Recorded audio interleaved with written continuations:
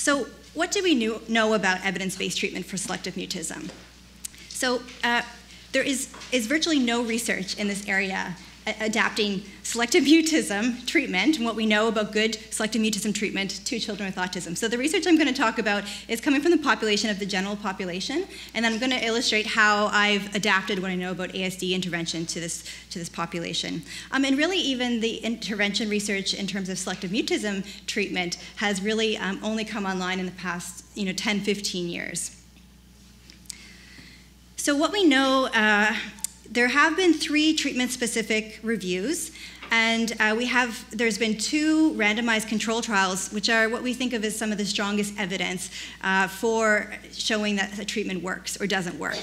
And the 2 RCTs were done in children. Each had about a sample size or about 20-ish children in each of the studies. And they compared behavioral intervention or psychosocial intervention that had a real strong behavioral component.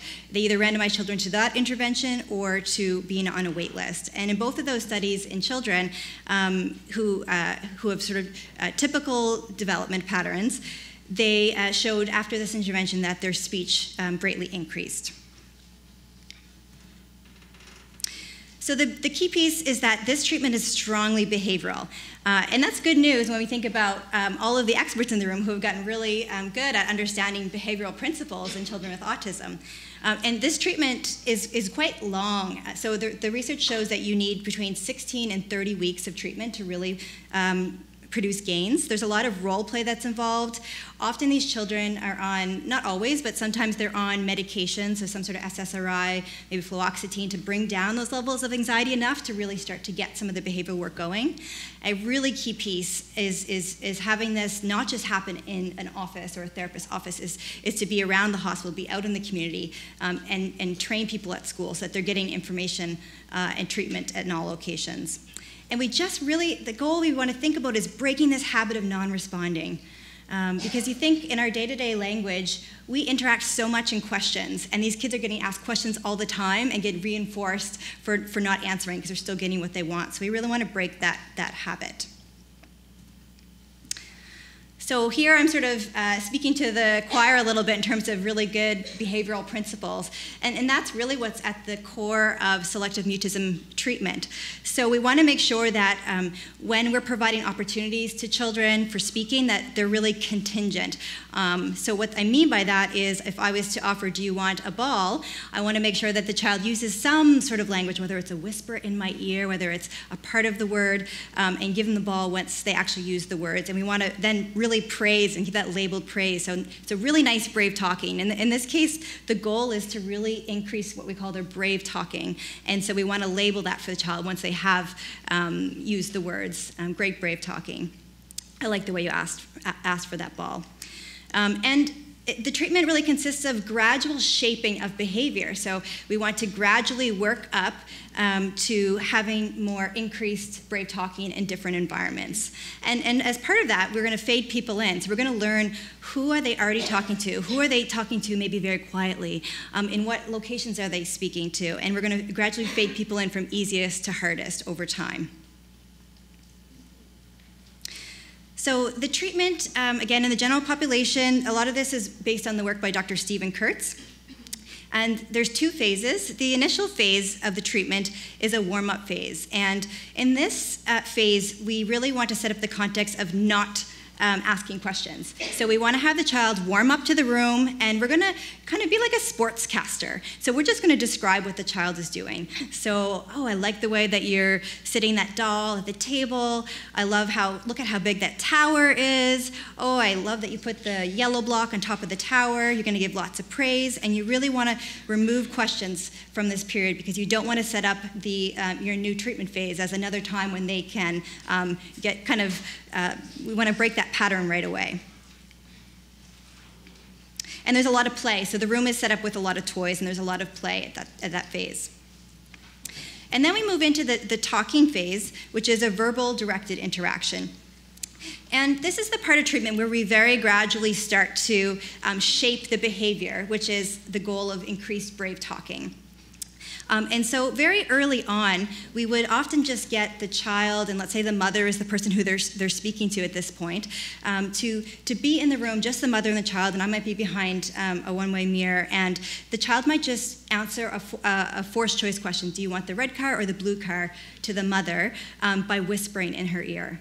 And then we might work that they get that much louder in that room. And then maybe I'm standing outside of the door while the child is using their voice, whispering. And so you can see we kind of gradually really shape that behavior in this phase. And we want to give lots of time, so we'd ask questions, we'd wait for 5 seconds, and then if the child answers, then we're saying, great, brave talking, and praising that behavior.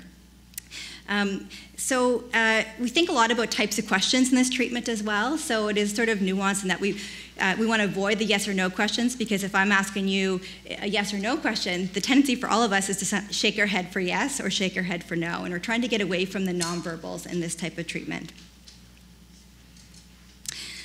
So let's talk about how we can adapt selective mutism treatment for children with autism. And just a disclaimer, so I'm not new to autism, but I'm new to selective mutism. So I was trying to take all of the things that I had known from the literature and from my clinical experience in autism and adapt it for this population.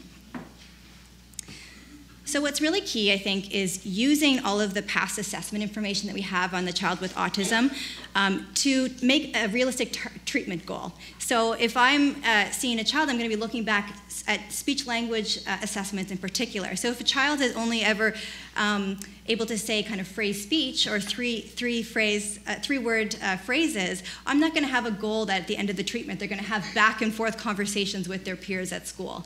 So that piece is really drawing on where's their language at from past assessments, can they read, what kind of sensory needs do they have, what kinds of things are they really excited about, what do they like in terms of reinforcer assessment type things, and I'm going to link that very closely with the treatment goal to set everyone up for success. Visual schedules are important, of course, in this population.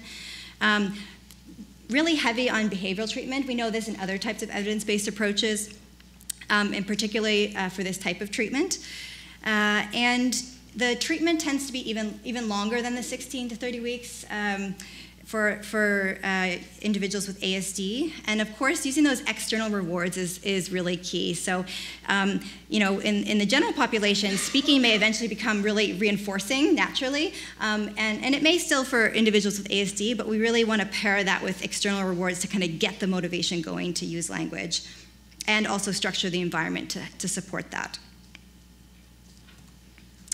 The other thing that I noticed in my work with this so far is that the early phase of treatment, the child-directed interaction phase, I really made that much shorter and I adapted it. So a lot of the independent play is not as reinforcing or enjoyable, and it doesn't always necessarily allow those kids to feel comfortable and warm up, which is often the real goal of that phase. So I really made that phase much shorter. I put out toys that only I knew the child would really enjoy, and so that piece was important.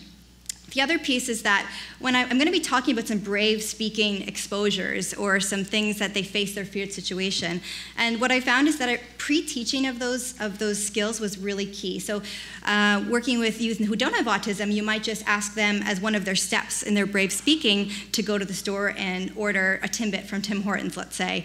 And with the children with autism, some of them, I needed to do a lot of pre-teaching. So what does it look like? How do you order something from the store?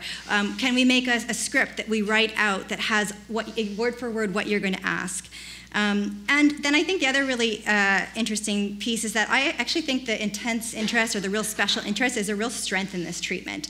And so I really want to incorporate this, because if I can get a youth with ASD talking about their preferred interest, and this treatment's going to go a lot easier.